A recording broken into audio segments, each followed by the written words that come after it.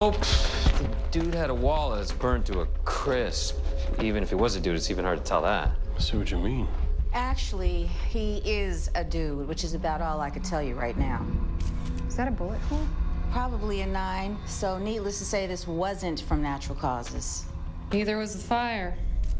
It's Lieutenant Delia Burton. She's a fire investigator with FDNY. Detective Beckett, Mr. Castle.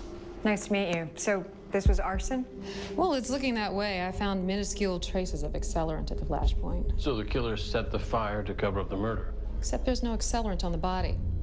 And the fire's flash point is deeper in the building. You know, normally when you're disposing of a body, you're going to make sure it burns. So maybe our victim surprised the arsonist? And the arsonist killed him, silencing him as a witness? That's how it looks to me.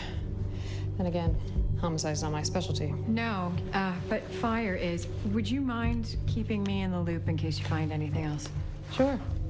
As soon as I know what happened, so will you. Well, what was that? The building. You guys should probably go.